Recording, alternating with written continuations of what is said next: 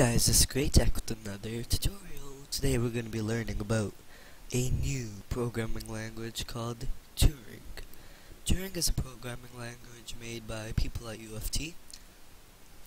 It's released by Halt Software and it's named after Alan Turing. So in order to download this, we're going to first need to go to this website. So in order to go to this website, you could open Google, search Turing, download, and then you're gonna come to this page. The first link, download Turing and RTP, ready to program, at comsci.ca. You're gonna click on that, and then you're gonna come to this page. There might be different versions at your time, but right now I know that Turing 4.1.1 is very buggy, and 4.1.2 is I actually never tried it, and it has a warning of many bugs.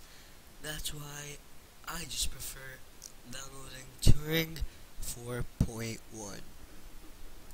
So Turing 4.1, which is right here.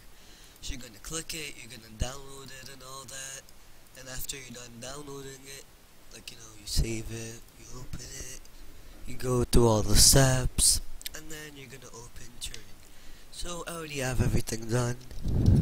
So Turing 4.1, and it's going to come in a zip file.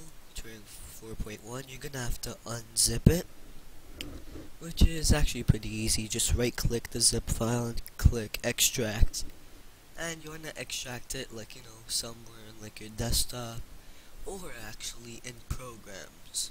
I recommend doing it in programs. I did it in desktop. So, and then you're gonna get everything to be done when you do that. So that's how you install Turing. Thank you guys for watching. I'll see you next time in the next tutorial.